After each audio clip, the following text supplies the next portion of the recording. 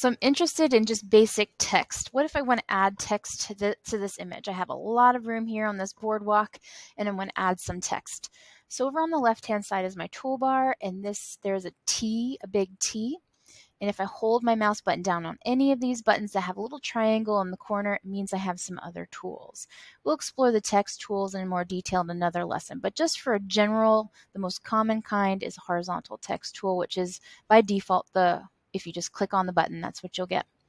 And now that I clicked on the text tool, up at the top are all the basic text tool type things that you can do to text, anything that's related. So if I click on the screen, it gives me some general text. I can type what I want to type. And then once I have this text type, I can highlight it like I would highlight anything, highlight that whole word.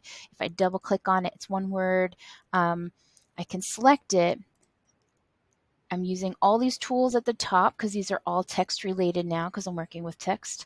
I can change the color of it. It's now white. I can even move my mouse. This is a color picker and might have orange text now because I clicked on the foot of this duck. Maybe I want the feathers so that it uses colors from within this picture. And I like that color right there. That works for me. I can change the size of it. It goes to 72, but I want you to know that if I highlight the 72, I can change the size of the text by hand typing in there. I can change the font to other fonts that are available to me. But so you can do anything to these fonts. Now, to move the text, so I was using the text, I also need to show you the move tool. This tool at the top is the move tool, and that allows me to reposition the text on the screen.